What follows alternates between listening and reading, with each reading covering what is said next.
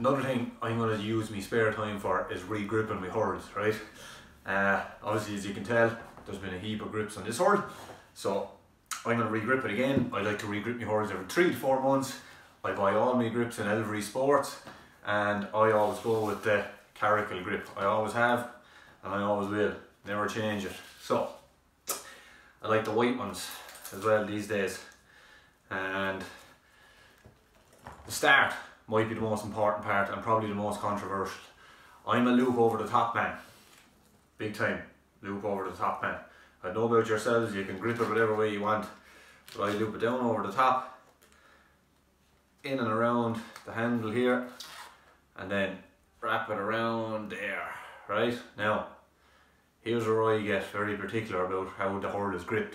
A lot of people like a lumpy grip, like my older brother. I hate the lumpy grip. My father used to grip me hurls and he used to pull the grip out as hard as he could.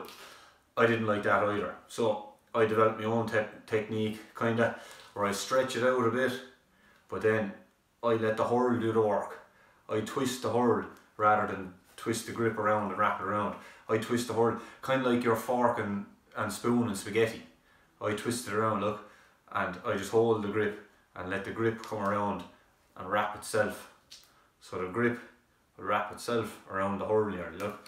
I'm only holding the grip and twisting it around then. I use the old Caracal XL these days. When I was younger, I used to buy 3 grips if I had 2 hurls. And I'd buy the 3 grips, cut one in half, and I'd have a grip and a half on one. But thankfully, Caracal saved me that ridiculous idea. And the old XL grips, you can't go wrong with them. People often said I have the head of a fella who loved gripping a hurl, and they were right. I love it. There's just something about it, something like it. Hurl always feels different with every new grip. And I'd change my grips every maybe 3 to 4 months, in and around that, depending on how we're going.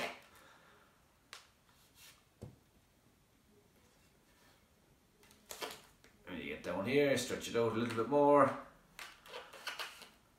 And around and around and around. You can take your time, go fast. Just keep it nice and evenly spread. And it should, you're looking for it to match up with the other ones. Here we go, just twisting the hurl, holding the grip. Twisting the hurl and holding the grip. And mine always end up with a little lip on it like that. Now, use the Caracal tape as well if you want. Sometimes I do, most times I do.